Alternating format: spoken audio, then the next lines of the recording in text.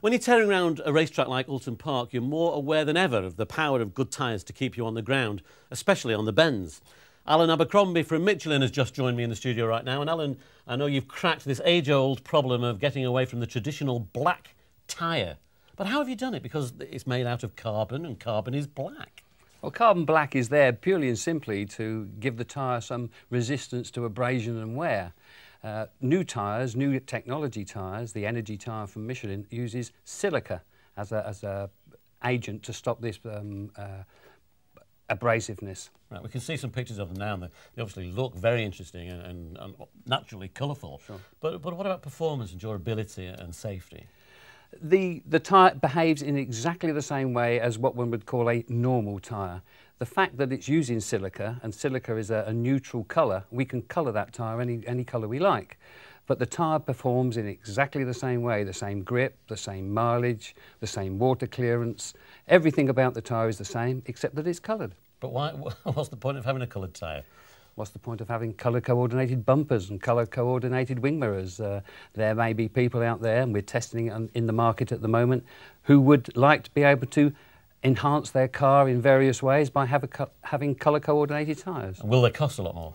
There'll be a slight premium on them, but not a lot more, perhaps 5–10%, something like that. Take that as a yes then? You take it as a yes, yes.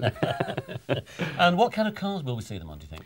Mainly on the fashion-type cars, the Twingos, the Ford cars, those type of things. People that have a small car which, if you like, shows their personality. The posers. The posers. The posers and the hairdressers, the crimpers. Yes. And not the health visitors and teachers. No, I know what you mean. I know what you mean. Yes. What is in the coloration, though? I mean, you talk about silica, but what exactly is it? Silica is a natural formed substance that is along the line of sand, I suppose, in some instances. But it's used because tyres now have a lower rolling resistance. Everything is towards economy. We've gone a long way towards giving extra mileage with the radial tyre. With economy now, we're looking at fuel consumption, and low rolling resistance tyres give you extra miles per gallon. What colours can we get?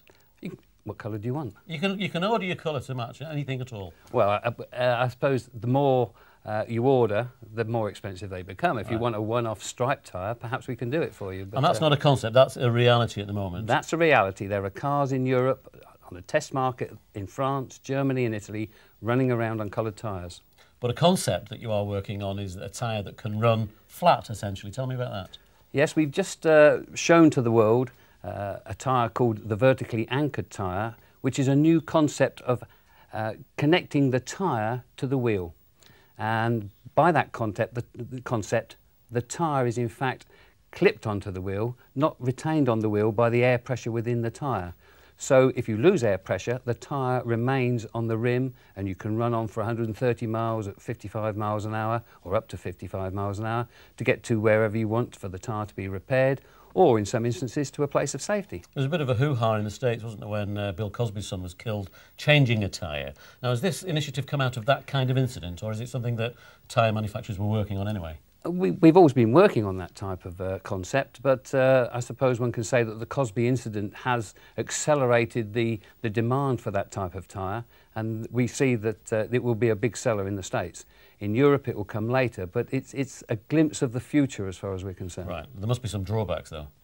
There are some drawbacks in as much as you have to have a special wheel and a special tyre combination. The tyre is slightly heavier.